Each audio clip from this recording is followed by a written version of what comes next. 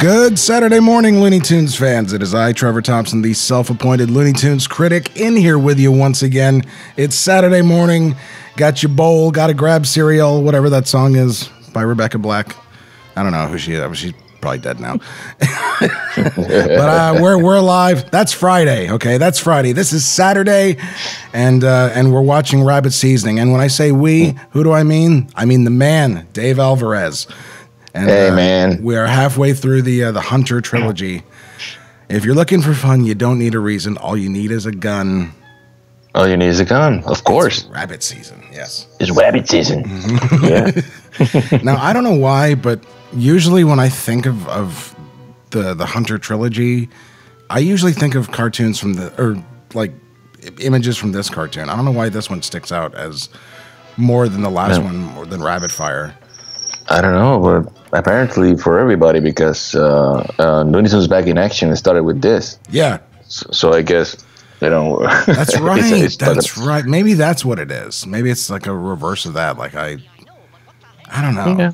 They did a really bang up job with that opening animation in Back in Action. Yeah. It looked like, I'm not going to say it looked like, to an expert like you or me, it didn't look exactly like this, but because I mean, the big spoiler, of course, is that that stuff was widescreen. There was 16:9 rather than 4:3 like this. But oh my god, and they got the colors right too. That's another big thing too with me. Yeah, they did everything right. I like that opening. That was Eric Goldberg, right? Yep.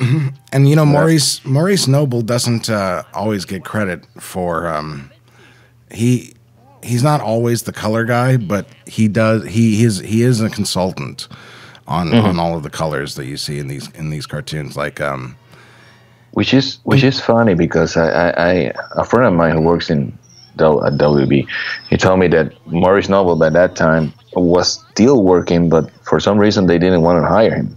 Yeah, and he was just consultant. He had to.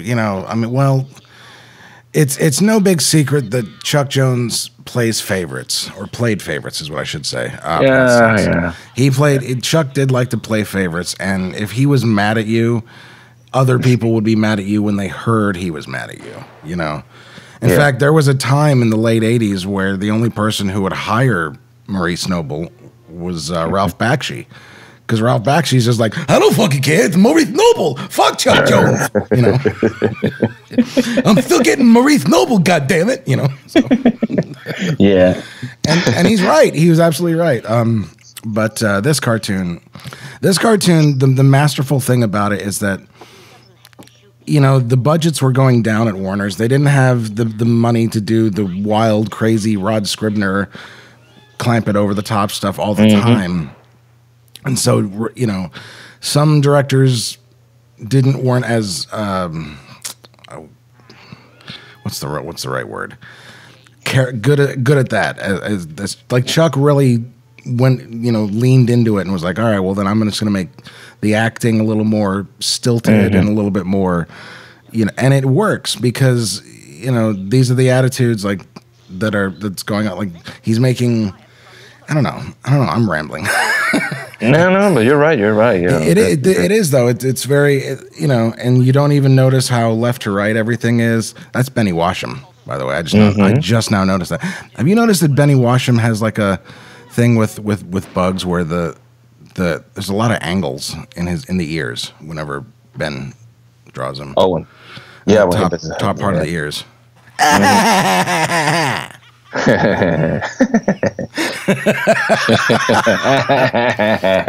I've literally done that to coworkers. Get 3 inches from their face. And I imagine their faces like, what the hell? Hang on, let me get this. Look at that. Is he still there? Still lurking about. Still lurking about. What? You go up and act as a decoy and lure him away. No more for me, thanks. I'm driving. Thanks, I'm driving. Yep. See, that's Ben Washam too. Yeah, I can see it. But Oh no, we've upset we have that scene. Yeah, the transgendered are going to be very upset now. By the way, just for those of you that think that this stuff is for kids, Elmer Fudd is literally going to get so excited that his hat is going to get a boner. Oh, yeah, that was his hat gets an erection in the scene. So the only way to tell that a cartoon character is hard. Yeah, it's like that. It's like that. But yeah, freak but true. To be fair, Bugs does look pretty damn hot. Oh, you're sick. I certainly am. I love the way he walks over there like that. Oh my god! So, do you know how they do the lines on Daffy? Did they have to? Do they have? Is it an ink or is it a?